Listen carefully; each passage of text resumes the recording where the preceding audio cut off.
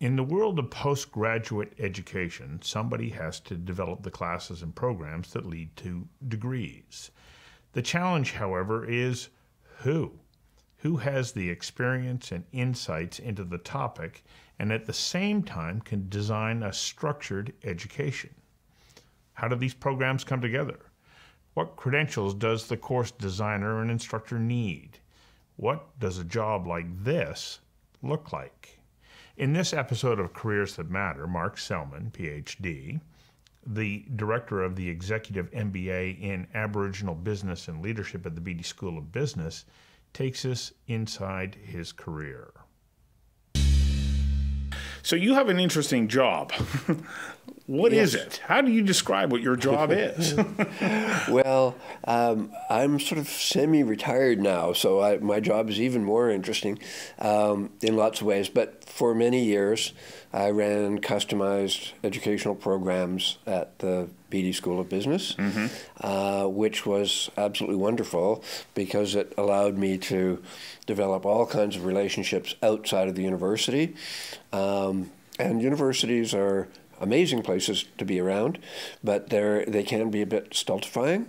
And being able to work between the university and the fantastic resources that are there and outside organizations that might have specialized interests in education was just a tremendous thing for me. It gave me all kinds of opportunities. So what kinds of programs were these that you were customizing?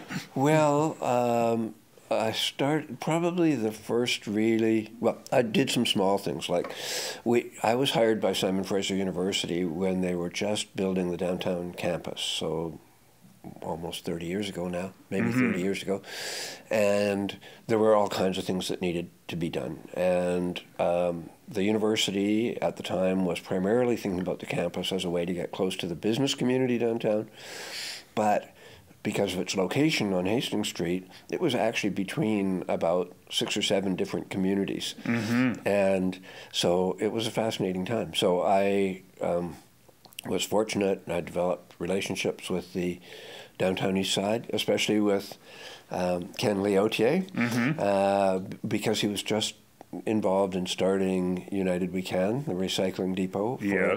That was run by and invented by people who collected bottles and cans out of dumpsters. And I saw there was an opportunity to connect the university to other communities besides the business community. The business community is important to me, and I was hired, I think, partly because I had run my own businesses and I had experience in that world. Both as a business owner and a business consultant, correct? Primarily as a business owner at that stage. I had been in the construction and manufacturing businesses. But then this gave me an opportunity to link my interests and professional qualifications in the area of education with communities that I cared about. And so that was probably very early on. I developed this program with United We Can. They wanted to have a board. None of the people who were available to be on the board had any kind of knowledge about governance of boards of nonprofits. So we helped them learn about that. And a variety of other things. So that was one foray. We developed lecture series, kind of ordinary university stuff on the one hand. But then I got an opportunity there was a guy from Canadian Pacific Railway. Yeah. His name was Joe Bracken, probably is Joe Bracken, although I haven't talked to him for years. He came to me and he said, we spend hundreds of thousands of dollars a year in our Western Canada office, which was then in Vancouver, on training for our people. And they take more and more about whatever they're good at. So if they are computer network administrators, they go to workshops on computer networks. And if they organize trains in rail yards, they go to conferences where they focus on that. And everything makes people more and more specialized, and nothing brings them together. And we know that our business is changing. It's going to change very rapidly over the next while. And people have to be able to move around the organization if they're going to stay. And he said, we have lots of people who have specialized knowledge but no general education, and that's holding them back in their careers. They can't advance and they can't transfer into another area of our business.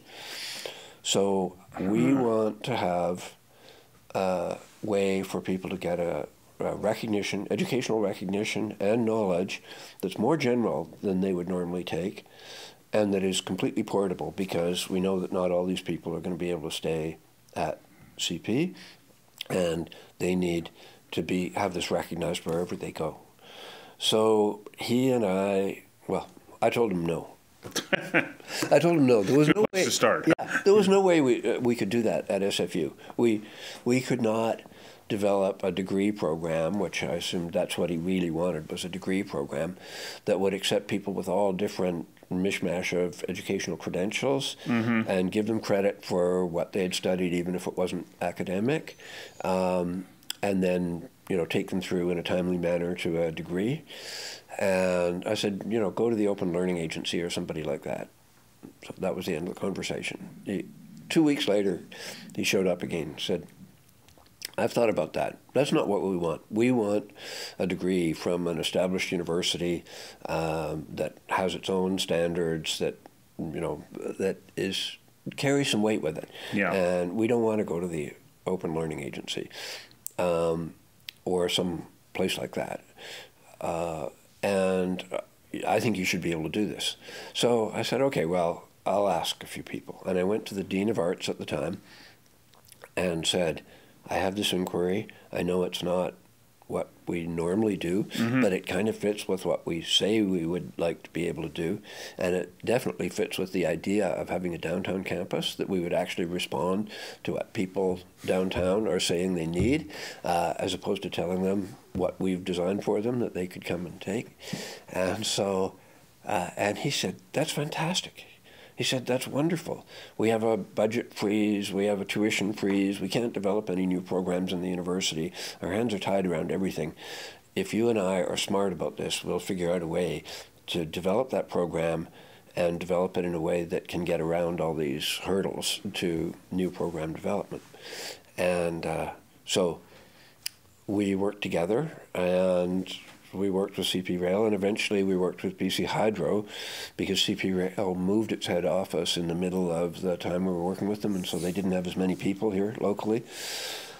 So we convinced one of the vice presidents at BC Hydro, who happened to be a student in a graduate program that we both taught in, that this would be a good idea. And we put together a cohort of students, and we gave them 2 years of university education in over a 3-year period, and it was a mixture of management and liberal arts, and it was very successful.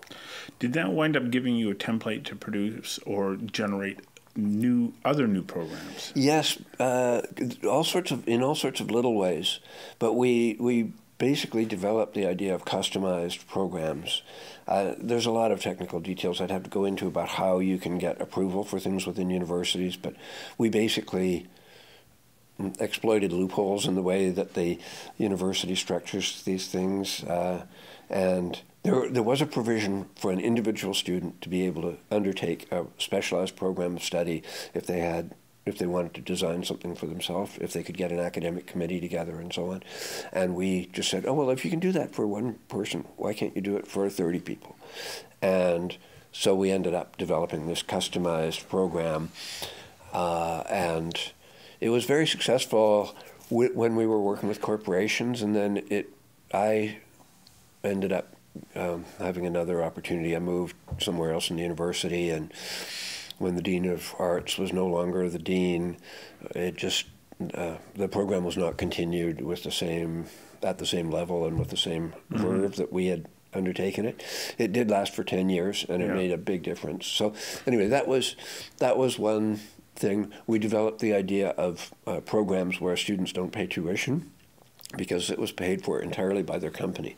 Yeah. So we had contracts with the company, which we established that pattern because we wanted to get around the tuition freeze that was in place provincially. and that was successful, and we've used it with other programs since.